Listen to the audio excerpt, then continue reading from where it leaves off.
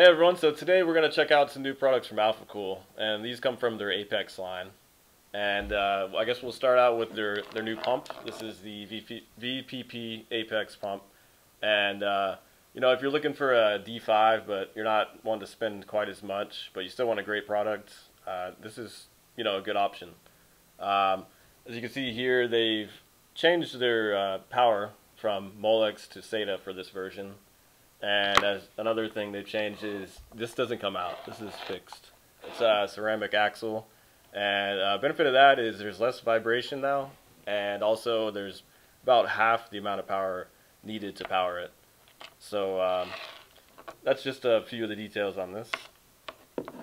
Right here we actually have the new Apex fluids. They originally had clear, but they've added a few new colors: red, blue, UV red, and UV blue. Now, all these do not contain any dangerous or aggressive ingredients, ecologically harmless, and can be disposed of safely if necessary. The liquid is already premixed and can be used directly from the bottle. So you don't need to add any biocide or anti-corrosion fluids into this. Also, do not dilute the fluid with distilled water. Otherwise, the basic and coordinated properties of the fluid will be lost. Alphacool Apex Fluid Eco is suitable for all materials as well. So I guess next we'll check out the new Ocean T38 AIOs they just came out with.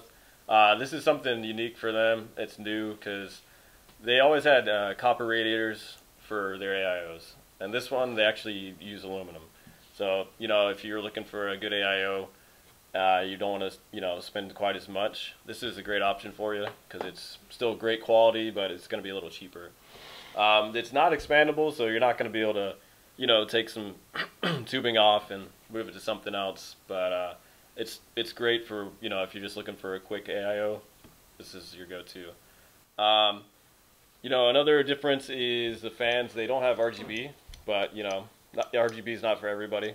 Still good quality, and you can always, you know, switch out to a different fan if you want to.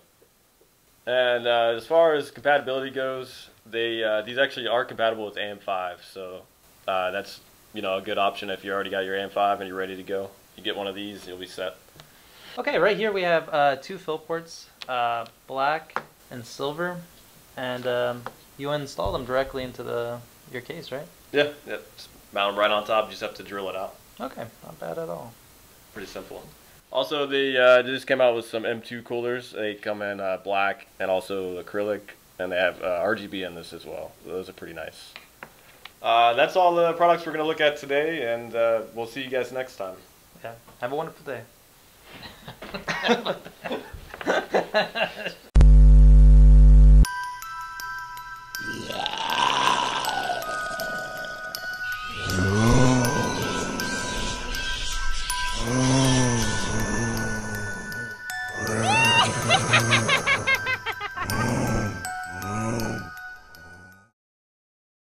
Thank you for watching this video today. We hope you enjoyed it. If you would like to see more, please let us know by hitting the like button. If you have any other products that you would like to see us showcase, please let us know in the comment section.